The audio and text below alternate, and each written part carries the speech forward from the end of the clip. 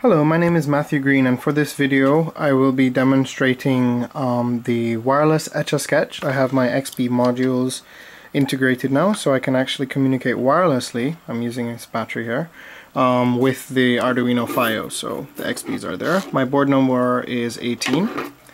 In this video there are two things I'd like to show. The first will be the wireless Etch-A-Sketch, which runs on processing, and then the second thing is actually this temperature sensor, which is an inter-integrated circuit, which this senses temperature in degrees centigrade.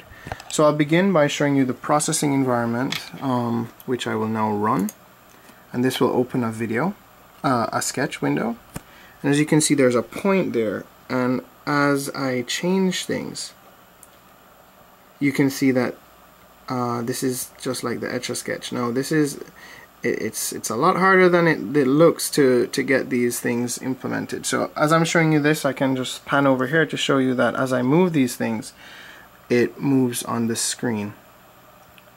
Alright, so that concludes the first part of the video, and I'll now transition. I'll stop and close this Etch-A-Sketch module.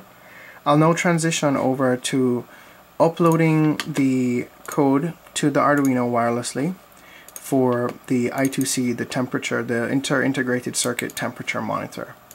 So I've opened the sketch and I hit upload, and as that uploads you can see that we have some activity going on this XP module, and it's being received over here. So this is a complete wireless system. I can move this around, it will still transmit, and you can see the sketch has been uploaded.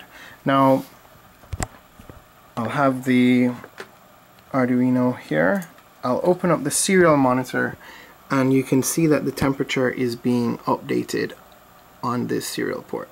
Now if I grip it, as I'm doing here, we get marginal increases in temperature. So up I see a maximum of 6 degrees. Thank you very much for watching. This was mini assignment number 9.